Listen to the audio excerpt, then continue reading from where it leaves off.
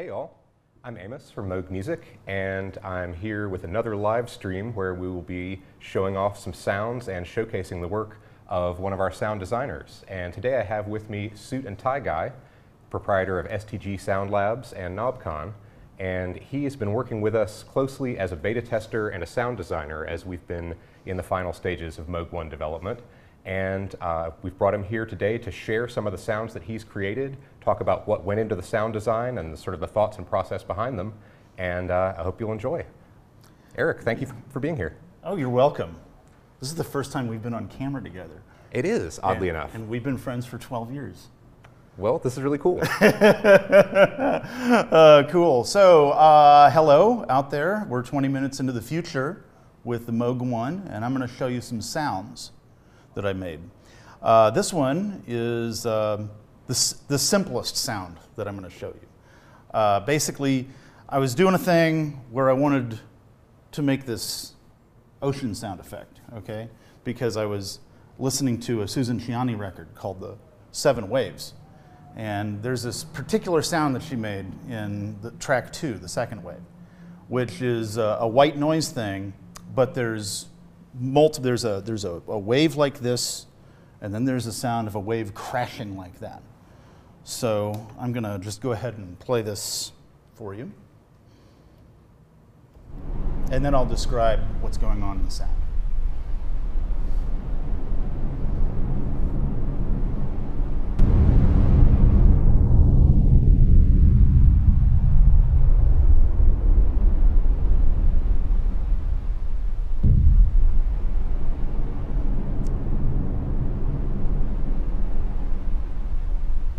Kind of a self-playing patch.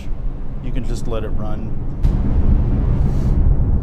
I love how it just keeps evolving. Yeah. I need to do some controller stuff with this so you can change the speed. Oh, that's right. Yeah. Lots of controllers to map to it. So that is just white noise or pink noise going through both of the filters on the Moog One. The sound that's doing this is the state variable filter. And there's a spacing on the filters. They're in bandpass mode, and so you're not just getting like one pass band of the white noise, you're actually getting 2 because they're spaced and they're in parallel. It was one of the really neat features of this thing is the state variable filter is not just one state variable filter, but 2, and they can be in series or parallel. And the spacing really lets you get some, I mean, that sounds way more interesting than just white noise through a passband. Oh, for sure. You know? Yeah, because you've got multiple peaks and you can move them around together or independently. And then, you know, like I would like to get into like vowel sounds and things like that, but I haven't got to they're that in there. Yet. Oh, good, cool. Now, the other sound was this crashing sound, okay? And that's the white noise also going through the ladder filter. The ladder filter is being controlled by a looping envelope. It's the filter envelope set to loop, and basically every 10 seconds or so it gives you a crash. And then I just used an LFO. Let's see, which LFO did I use? Yeah, I just used LFO 2 for the state variable filter. So yeah, and there's no effects on the sound. You're just hearing the noise. I'm going to let this play a little bit, and I'm going to tweak some knobs. Sure, go for it. So what I'm going to do right now is I'm actually going to remove the LFO on this sound, the state variable sound, and I'm going to sweep it around a little bit. I'm also going to change the length of time. Yeah.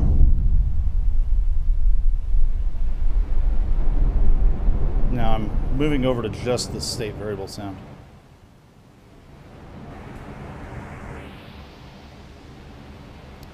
Go ahead and change the spacing.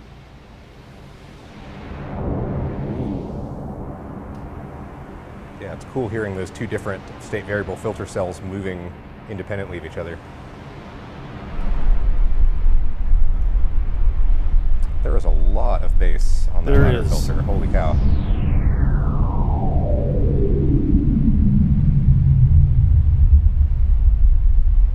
Nice. So the next sound I want to talk about is a complicated sound.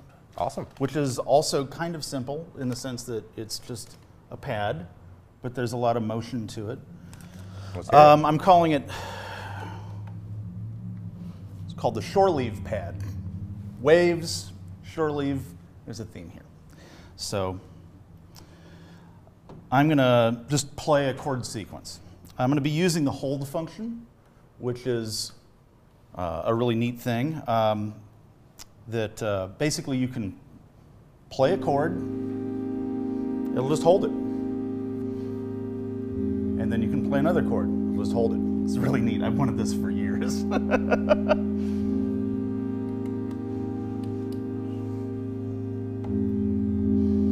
Now, I've got the mod wheel routed to what would be called a crescendo pedal on a pipe organ.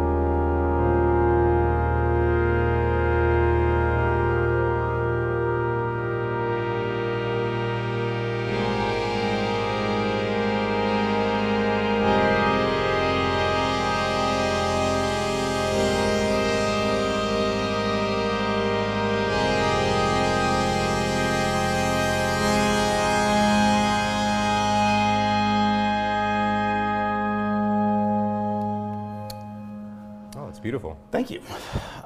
So that's tell us a little bit about all the things that the mod wheel is Let's talk changing. about like this stuff. Okay, so there's two oscillators on this patch. There's a sawtooth wave on oscillator 2, and then a narrow pulse on oscillator 1. And what happens in this modulation wheel function right here? The modulation wheel is doing several things at once. The first thing it's doing is it's actually increasing an amount of LFO, very slow LFO, into oscillator 1. Okay? So like as you're bringing in the mod wheel, then the pitch variance between this oscillator and this oscillator will increase. It's also bringing in the amplitude of this right here. Of oscillator 1? Right, okay. right. So like when oscillator 1 and 2 are in most tune, then you can barely hear it. And then as oscillator 2 grows in amplitude, then it's differential with oscillator 1 or oscillator 1, right? Yep. Yeah, Gets anyway, louder yeah. and more detuned. Yeah. It gets louder and more detuned, Nice. right? And then also, I've got an LFO on the ladder filter, which is also increased by the mod wheel. Which is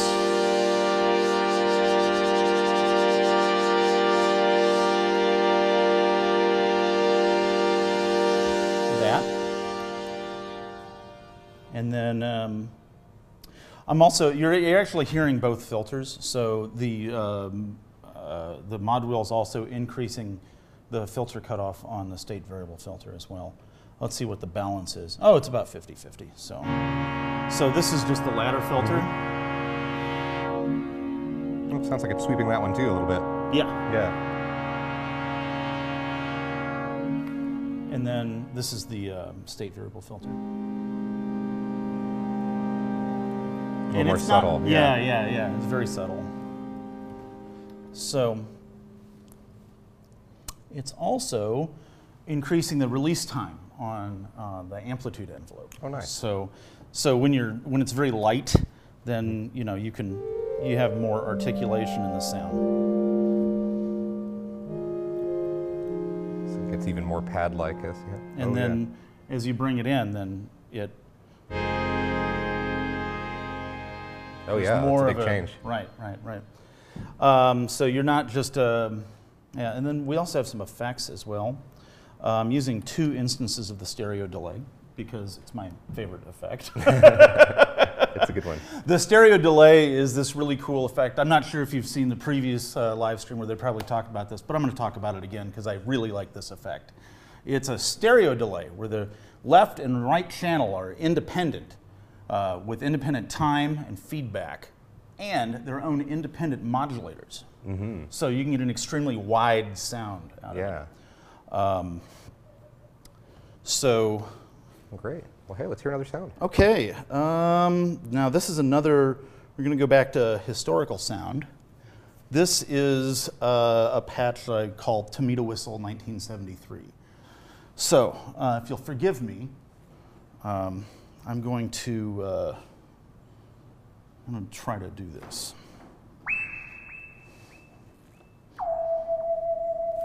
Okay.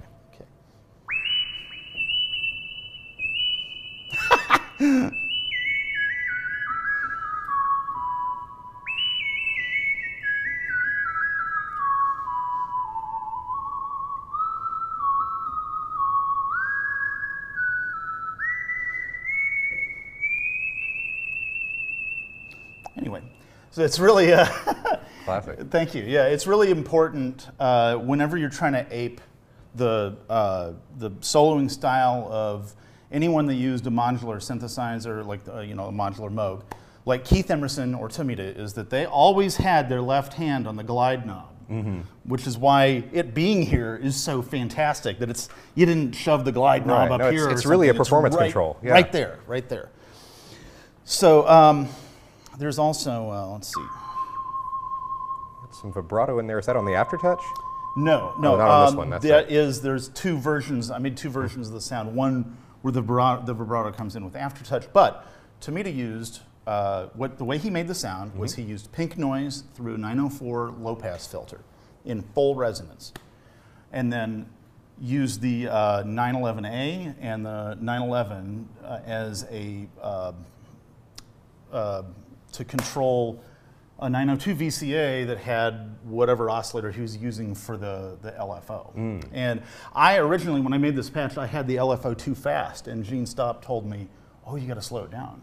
And then he dialed it in to where he thought it sounded right, and it was like a speed I never would have used myself. Oh, wow. Sounds good. Yeah, I love this. This is... So is that being done essentially with the filter resonance? Or is this an oscillator producing the actual whistle tone? Okay, so I actually tried both, and I couldn't tell the difference. Cool. So on this, I'm actually using a filtered triangle. Yeah, which is it still gets you great whistles. It sounds like a sine wave. Yeah. It sounds exactly like a filter in self resonance, but it's easier to control. For sure. And something else I'd like to point out is it's also useful for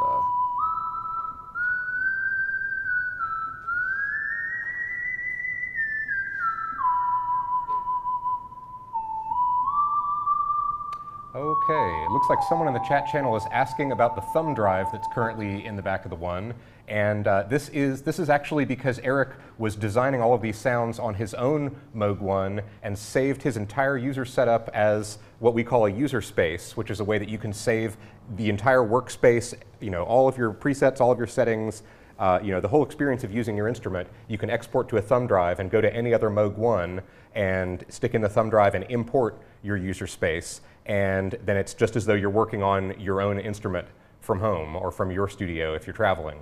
So Eric's user space is on that thumb drive, and he loaded it up, and he was able to step up to this instrument, which is the different one than he'd been programming on, and he's totally at home. Everything's right where he left it. So that's what that's doing there. I mean, if it's really bothering the chat room, I can just pull it out and put it in my pocket. All good. All right. Cool. Moving right along. There's another question about all the knobs and switches sending MIDI CCs. We're working on the MIDI implementation now. Stay tuned. We'll have more info about that when the manual's published and going forward. A lot of them are sending CCs right now. I think there may be more physical knobs than there are available non-reserved MIDI CCs. So for total coverage, we'll have to use NRPN MIDI messages because there are 16,000 of those, so we can actually map the entire parameter space to them. But yep, more MIDI info is a-coming. All right, moving right along. Yeah.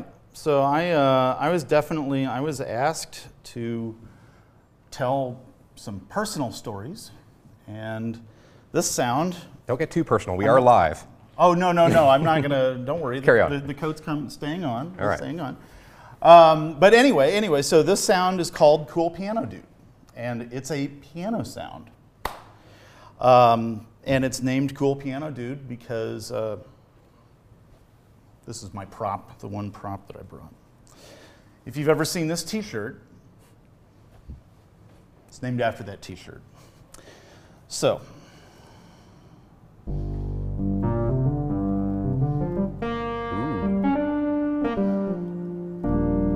always asking. You got all these synthesizers. Can any of them make a piano sound?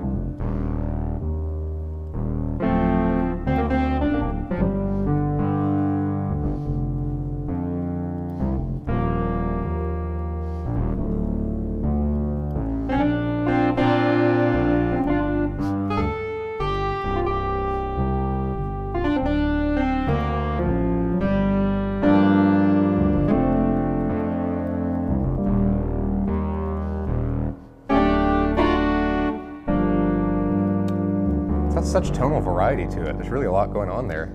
Thank you. Yeah. So this sound started out as me trying to make the Gordon Reed JX10 piano sound. And from the Synth Secrets? Yes, from the Synth Secrets series on Sound on Sound in Sound on Sound magazine. And I couldn't tell if I was actually getting there because I don't even know what a JX10 sounds like. It is hard to read a description of a sound and tell if you're nailing that sound, but it is really fascinating to see all of the techniques that are unpacked there. Yeah.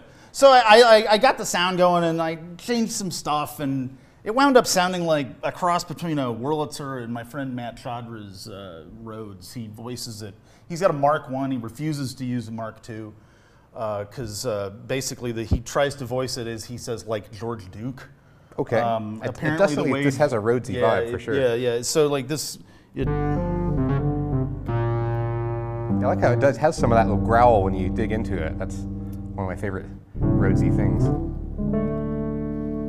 It's like sweet at low velocities and a little more aggressive. Yeah.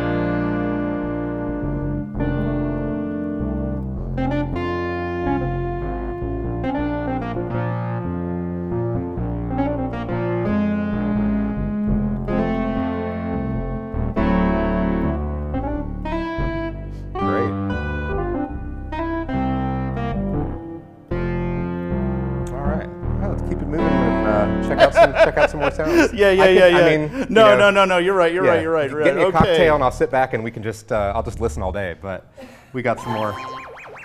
Right. That's more cool stuff to show. Yeah. Okay. So It's another historical sound.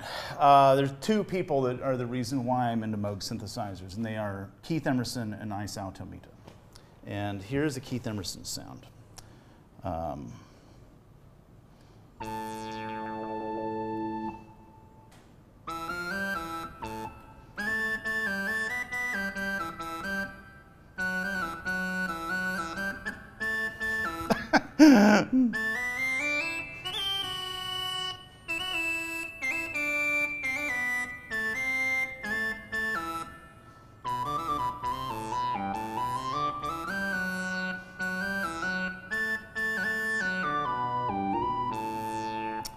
It's a little not exactly the same as he played it, but I had to change the notes for copyright reasons. That's right, that's right. So now this sound, I've never actually been able to make this sound with a synthesizer before because it's so complicated.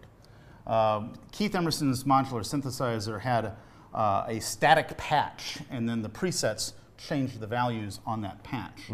Part of his static patch was that the sine wave from oscillator 1 was routed to a final output mixer post-filter pre-VCA. So when you hear, there's two components to this sound.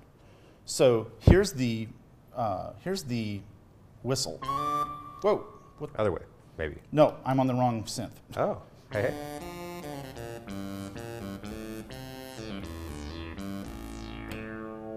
Okay, so that's the reedy sound that's an octave underneath, and then this is the whistle.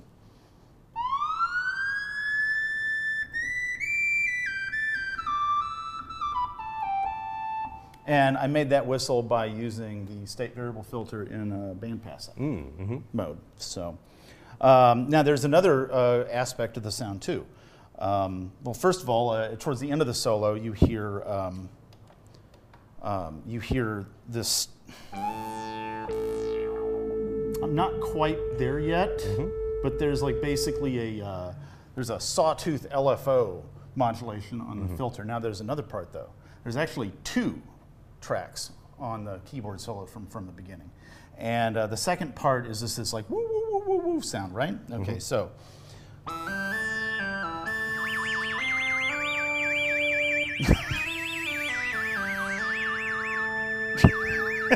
What I did was I programmed it on the second voice, and you can bring it in with the touchpad, and it just you just press the touchpad, and it just comes in, and then you can move the modulation around like. So you're using the pressure and the XY on the pad? I'm using pressure and XY. Nice, yeah. So that was from the beginning, and I'm still working on the sound, but hopefully, like, you know, in the shipping product, it'll be. We'll dial it on in. Now, okay, so something that's is really cool about this thing is a feature called the wave angle, okay? So this is actually you can actually modulate the shape of the oscillators, okay? So in the sawtooth wave, you're able to actually change the reset time of the oscillator core. But in the triangle wave, it's more interesting. You can actually shape it from a sawtooth to a triangle to a ramp continuously, and it's perfect. It does what it does what it is supposed to do. That says on the tin, So as they say. I made this sound where there is no filter, and it's just kind of showing. And I've got a couple of sounds like this, but this is the first one I'll play. This is called Wave Angle Bass. Let's hear it.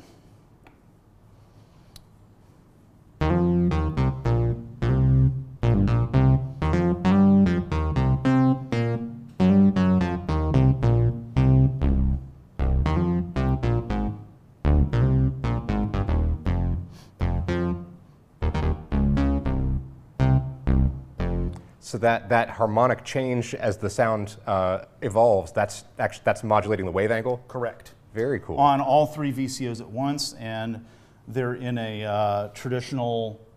Oh, okay. So sounds really organic. It's you know. Thank you. Yeah. So let's play with the way the wave angle is controlling things is with the modulation EG. So let's tweak that a little bit. Sure. Yeah. Okay?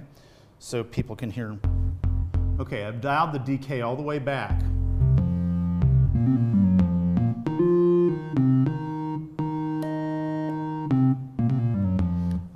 My oscillators are tuned to 16, 16, and 32 because that's the way Keith Emerson tuned his mini Moog for bass.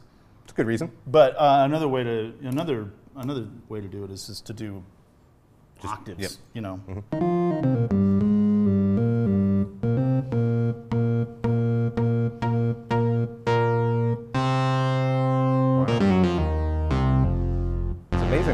That there's no filter sweeping. That's just harmonic sweeping at the core oscillator. Yeah, you know, that's a cool trick. It's really something else. So here's another wave angle bass sound. This is more of a pluck.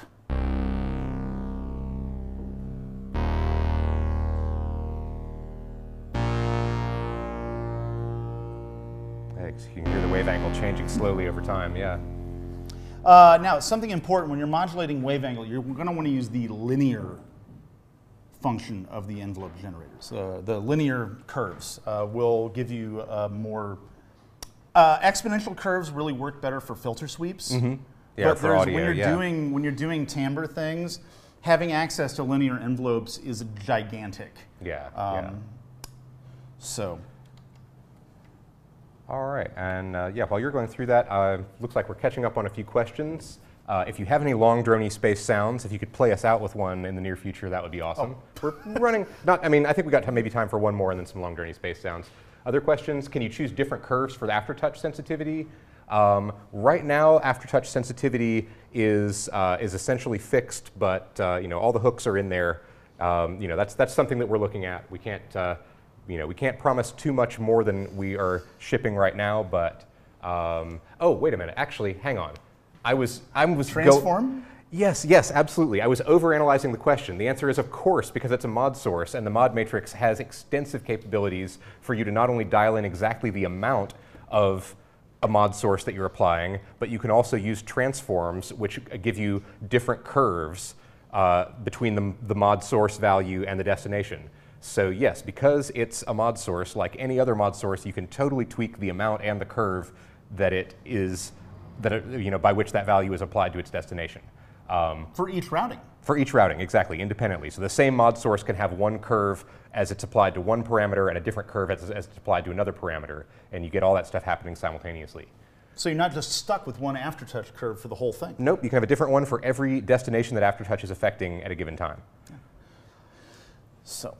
long, drony space sounds? Oh, yeah. So here's a sound. Basically, this is also, I got a couple of long, drony space sounds. This is the first one because it ties into the wave angle. This is called wave angle pad. So it's also got some mod wheel stuff here. So...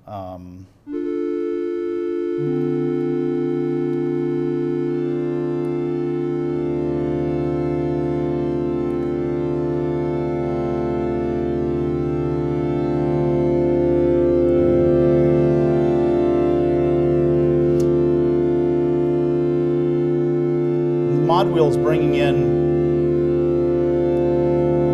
these two VCOs, as well as increasing the wave angle modulation from the LFOs. Nice.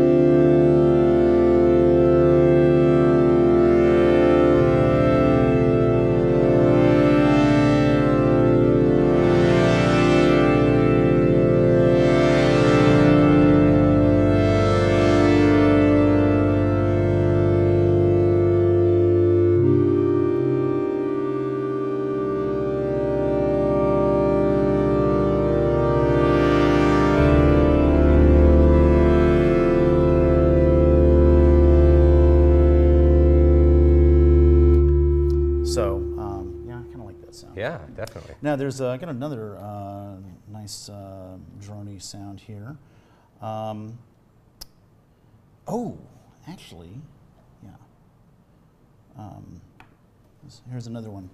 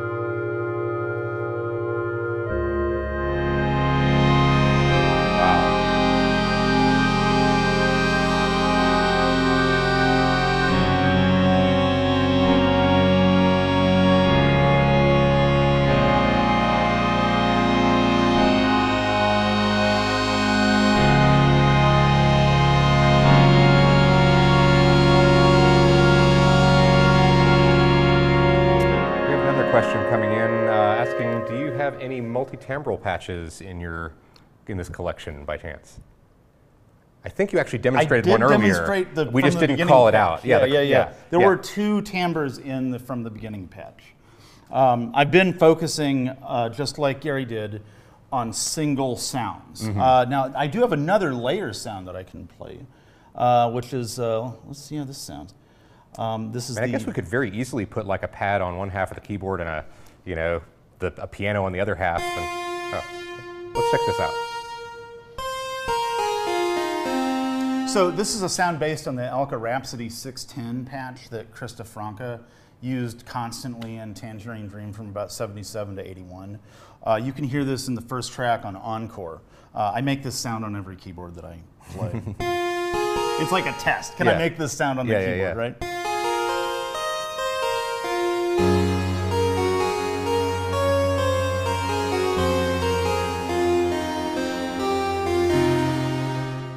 So there's 2 aspects to this sound. So synth 1 is doing this.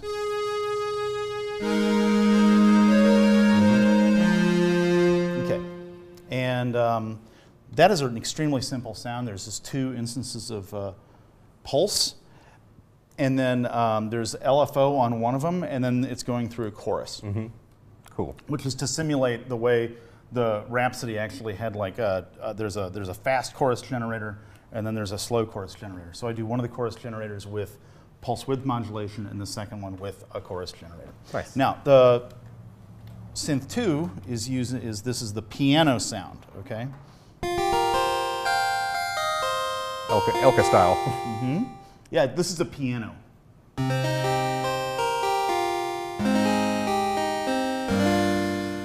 And then you put them together and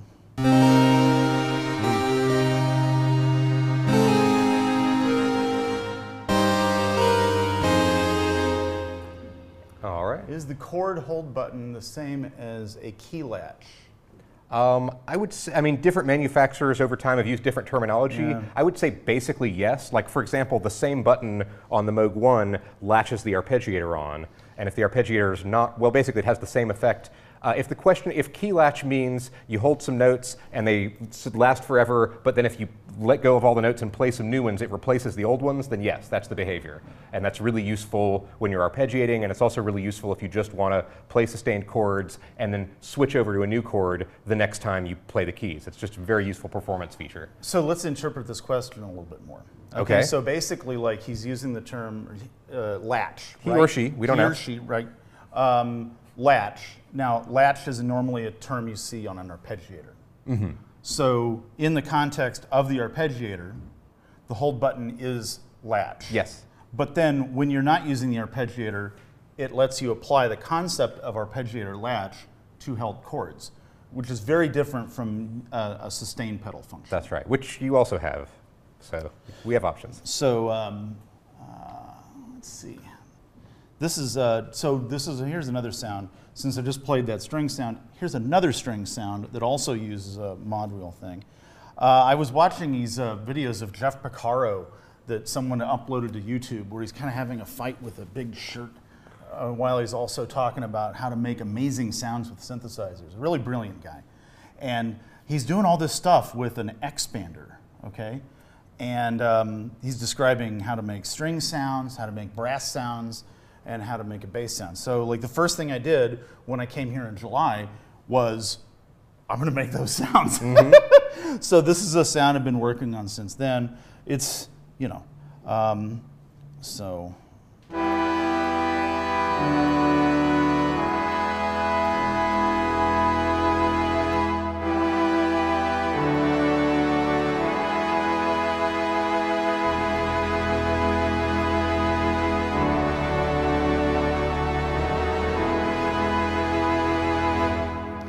So on this, basically like what Jeff talks about is he accumulating subtleties is the phrase that he uses. And so he's using as many LFOs as he can to modulate different aspects of the sound in different ways simultaneously. So what I'm doing here is I'm using all 4 LFOs and the modulation envelope as an LFO in looping mode to modulate different aspects of like each individual pulse width. And so frequency and pulse width, and then also using the noise envelope to, okay, so if we were to...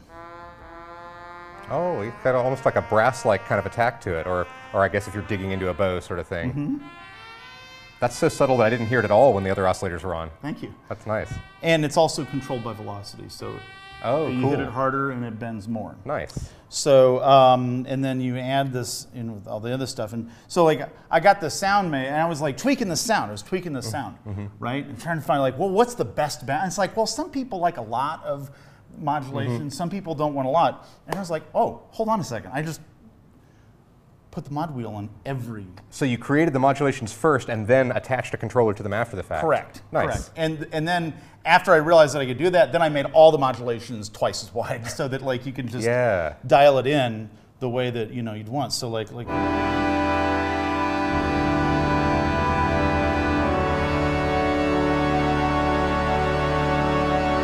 this is the range right here. Yeah. Really got some vintage vibes to it. You can almost hear the dust. Cool. There's a request that's come in for an arpeggiator demo. Do you have any ARP sounds tucked away here? I mean, you can always pick a nice sound and turn on the arpeggiator. That always works. I actually have this. Oh, sounds like it still needs the arpeggiator turned on.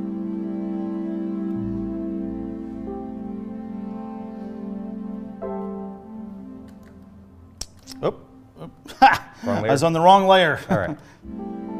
Oh, hey. This is multi-timbral and arpeggiating.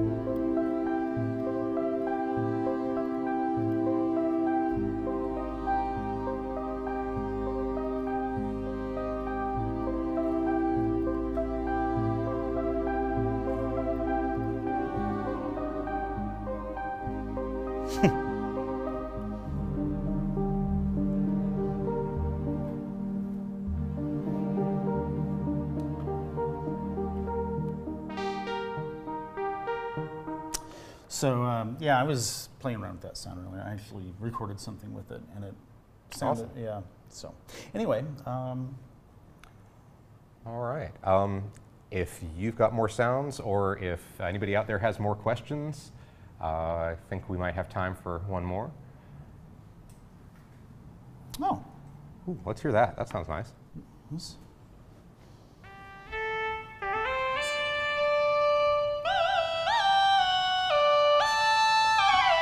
Oh, wow. It's got some nice stuff going.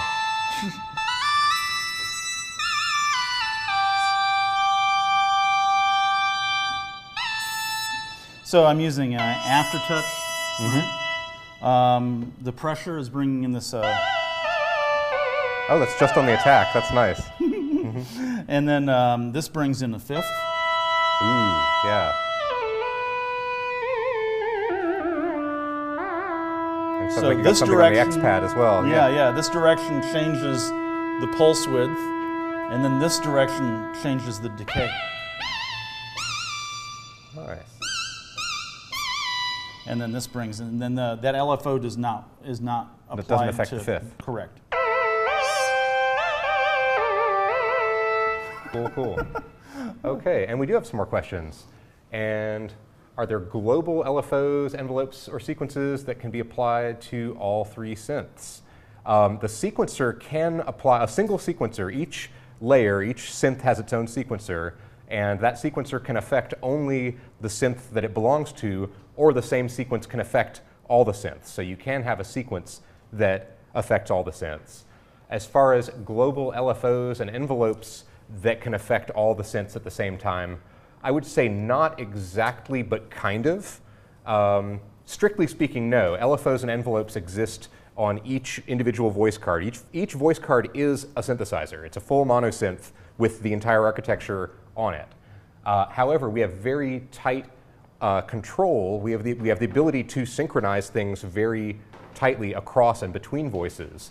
So it's very easy to set up a single LFO, for example, that will modulate all of the voices the same frequency, the same phase, so you can't tell that it's not a single master LFO. And if, for example, you were synchronized to something like a master clock, or if you just set them, probably the best way to get a single LFO to sound, or envelope to sound exactly the same across multiple layers would be to use clock sync, because you've got a master clock and all of the envelope times can be synchronized to clock to a certain number of beats of the master clock, and the LFO rate, of course, can be synced to clock. So you probably could, I haven't tried this, you probably could make a 2 or 3 layer sound where you had a synchronized envelope or LFO that was doing exactly the same thing to all the layers of that sound. But you would be doing it by tightly synchronizing per voice LFOs or envelopes. Their needs might be addressed by the... Oh yeah, for example, yeah, again, the panel focus, we have a concept called panel focus where you're pointing all of the knobs and buttons on the panel at one or another of the layers so that your tweaks will only affect that layer and not the others. Or you can select 2 or 3 synths at a time, and that means when you reach out and turn a knob, exactly the same knob value is going to be applied to however many synths are in focus. So if you set up an envelope, dial in all of the envelope times while all of the synths are in focus, you'll be getting the same envelope settings applied to all those synths. And so when you hit a note, all those envelopes on all the layers will evolve the same. Can you sync the arc speed to CV? Not Maybe they're right, asking yeah. if you can clock the arpeggiator from a clock. From a CV clock. Yeah, that's probably a gate likelier, clock. you're right, that's a likelier use case than applying a voltage to the rate of the arpeggiator. I mean, you could probably program, you could probably route voltage into this right. at some point. I'm going to say that we cannot promise that that is going to ship in V1.0, but it's certainly that concept. That phrase has been written down on several spec documents that we will continue to consult as we progress into the future. But as of now, I would say that strictly speaking, a CV clock, analog clock clocking the rate of the arpeggiator is not something you can do on the One today. Can we play any dark pads or dark sounds? Or big bass sounds? Maybe? Let's try again. Now this sound actually... I think that slide and cufflinks might not be 100% sorry compatible. about that. Yeah, yeah.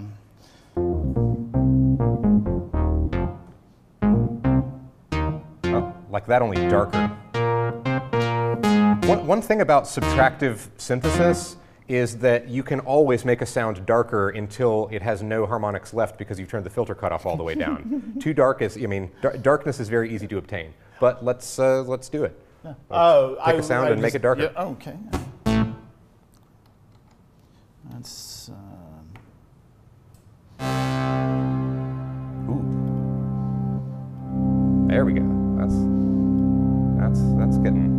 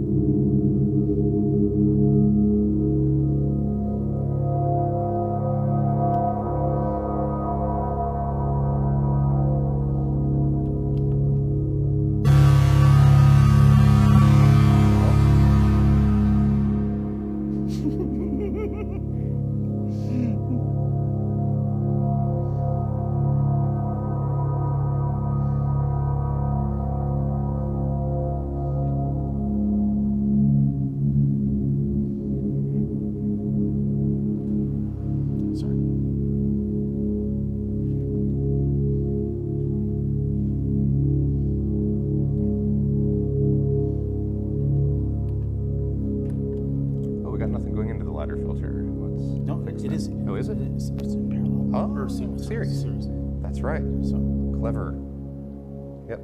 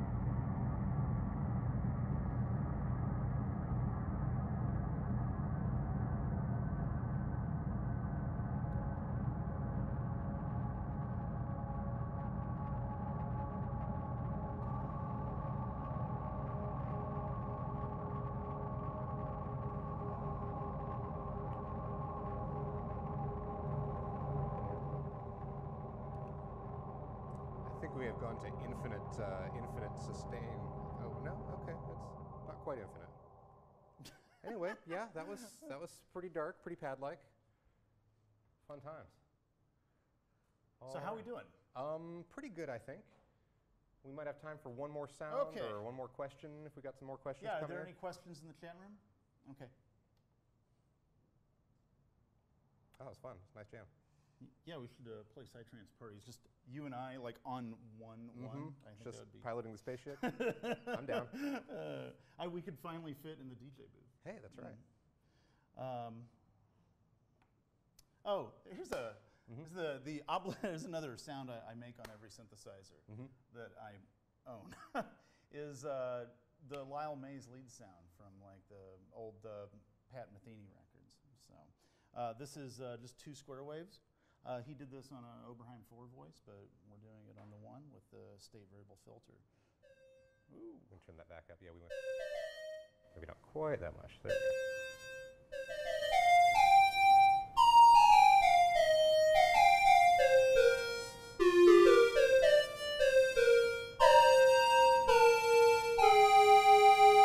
I remember that sound. That's like, that is a very fusion-y sound. Yeah. I love that. I've watched Matt Baxley make that. I made it on my Reface DX. Oh wow! You know, so it's like, make it on every synthesizer you have. And you could. One of the things I like about this is, let me just add this before we go, is that this synthesizer has a quality which is extremely rare. Okay, and you know how rare it is, and that is, you can imagine a sound and then just make it.